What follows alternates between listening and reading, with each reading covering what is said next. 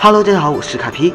众所周知，皮卡丘已经骑过很多神奇宝贝了，什么杰尼龟啊、龙虾小兵啊，还有小智手里的飞行器神奇宝贝，皮卡丘几乎都骑过。然今天我要介绍的是那些年皮卡丘做过的神兽们。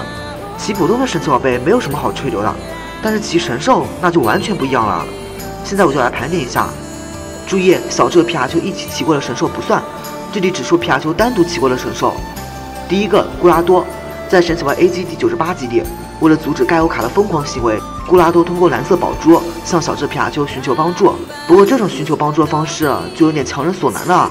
与蓝色宝珠融合后的皮卡丘电系绝招威力大增，一下子就把古拉多从火焰队的基地里释放出来。最后皮卡丘和古拉多一起去阻止盖欧卡。值得一提的是，当古拉多用水炮攻击盖欧卡时，皮卡丘一发电击就挡住了他。事情结束后，蓝色宝珠也就从皮卡丘的体内出来了。而且盖欧卡摆脱控制后，还将小智的皮卡丘送到了海面上。第二个，拉蒂欧斯。在神奥联盟半决赛的时候，小智好不容易把神兽男的达格莱伊打败了，结果这货立马又拿出了另一只神兽拉蒂欧斯。当时全场的人都很惊讶，这只拉蒂欧斯的实力果然也很强，一下子就解决掉了小智的蜥蜴王和大王焰。最后小智就只剩下皮神了。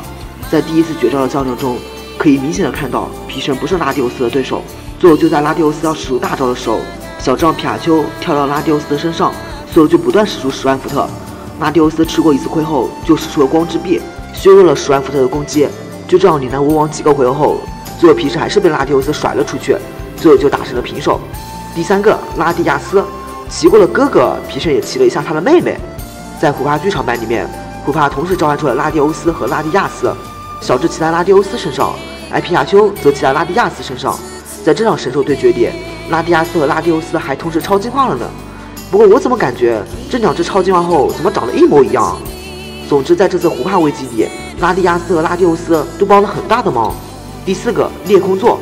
在裂空的访问者里，裂空座被城市的防卫系统控制，整座城市都面临着被毁灭的危机。小智和皮卡丘临危受命前去拯救城市，这里需要一把关键性的钥匙卡，然而小智的钥匙卡却不小心掉到地上。这个时候，小超把自己的钥匙卡扔给小智，但是小智手残没有接到。还好这个时候皮神果断跳了下去，用尾巴把钥匙卡甩到了小智手上。城市危机解除后，所有机器人都恢复了正常，然后我们就能看到皮神骑在了裂空座头上，感觉这个时候的裂空座好呆萌啊！只可惜屁股还没坐热呢，皮卡丘就被大游骑斯弄走了。最后再说一个跟本话题无关的事情吧，就是小智还骑过皮神呢。在 DP 140集里，由于天然雀的关系，小智身体变小了，而这个时候小智却遭到猎雀的攻击，还好皮卡丘路过救下了小智，然后小智就骑着皮卡丘跑，这情形完全就是当年小智与皮卡丘遭遇猎雀攻击的翻版啊！好了，那么今天分享就到这了，喜欢的就点个赞呗，我是卡皮，咱们下期见。